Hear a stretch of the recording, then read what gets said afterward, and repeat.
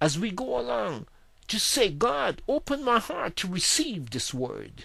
God will. When you ask God, if you are a father, if you are a mother, and your children come to you and ask you for something as a loving parent, even though we are not as loving as we are most times, but we still reach out and give them good things. The Bible says, if we as parents, and we are so wicked, if your child comes to you and asks you for an egg, would you give them a serpent? If they ask you for bread, would you give them poison or something like that? No, you wouldn't. You would still be kind. There is a kindness within you for your own children. How much more God, who is the ultimate in love and everything else, how much more would he give you, his children, good gifts? How much more would he give you his Holy Spirit if you come forward and ask him? And this is what this program is all about.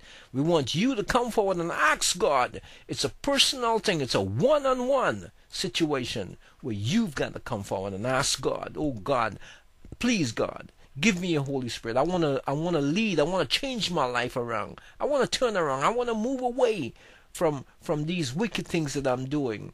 God, please help me. This is what this program is all about. Romans 10:13 says, when whoever will call on the name of the Lord will be saved. It says that. So you need to call out on God, and he will save you. My friend, church membership will not save you. Baptism will not save you. Getting into any kind of spiritual things will not save you. My friend, the only thing that's going to save you is when you reach out. You don't even have to know this Bible. You don't even have to know all of these things. All you need to know is that you've got to come and say, Lord, I am a sinner. I want you to save me from my sin, Lord. Help me to lead a new life. I accept Jesus Christ as my Lord and Savior. Save me, Lord. This is all you got to do. And God will find a way to get you into this right path. He will bring people into your lives that would lead you to find a good church. All these things will happen. But listen, I'm not done yet. The road is not ended yet. We're going to soon come up. You get your signpost that says Romans 10:9-10. Now, what does this mean? I'll tell you what it means. This is the part where you've got to make that decision. Am I going to turn left and go east, or go turn right and go west? Or what am I going to do right here? Here's what it says. My friend, you want to listen to this. Here's what it says. It says, if you confess with your mouth that Jesus is Lord and believe in your heart that God has saved him from the dead, you shall be saved. Because you see, my friend, with the heart one believes. You see, from the heart the righteousness will come. And with the mouth, with the confession of the mouth, the salvation, it becomes complete. You see, so if you just want to say it with your mouth, Jesus is Lord, that's not going to save you. Because it's not blank, empty words. The heart has to be changed. You've got to believe this inside your heart, in your spirit. God, I believe it. I've done everything I can, Lord. I've reached a point in my life. I've reached a turning point where I've got to do something, Lord. And I want to believe that you are the one. This is what happens. The heart has to express this. And when the heart expresses this, then from the things that are in the heart will eventually come out of the mouth. And then when this comes out of the mouth, God save me, Jesus is Lord, God will save you. If you know that God, my friend, is knocking on your door, you need to let him in. And I want to tell you this one thing. The Bible says in Ephesians 2:8, it's by grace you're saved, not of works, lest any man should boast. You got to understand this. Because if you can say that I did something and I got saved, then all the rich people would be saved. So that's not how it's done.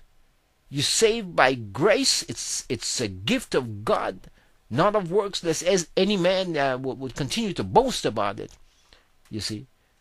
But the good thing is, Philippians 1:6 says that he who started a good thing within you, he will continue it until the day of Jesus Christ. So the Holy Spirit that begins this process in you, he won't just give up on you. He's going to continue this right on to the end, my friend. I want you to know this. So when you're saved, you're saved. Jesus said in John 10, whom the Father gives me, no man can snatch out of my hands. So when you're saved, you're saved. Remember that.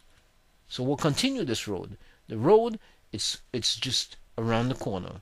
We're ending. I want you to know, my friend, that God is knocking. Revelation 3:20 says, Jesus says, behold, I stand at the door and knock. If any man hears my voice, and he opens the door and let me in, I'll come in and dine with him, and he with me.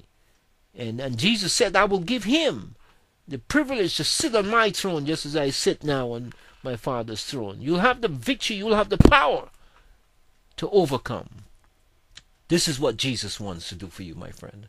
My friend, I'm pleading to you in the name of Jesus. I've done this video so that it can make a difference.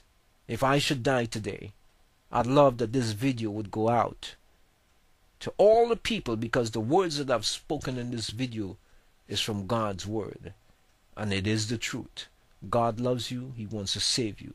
The Bible says in John 3:16, for God so loved the world that he gave his only begotten Son, that whosoever believe in him will not perish, but have everlasting life.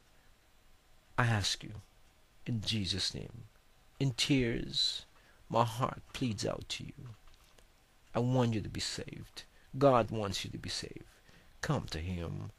A simple prayer. Lord, I'm a sinner. Save me.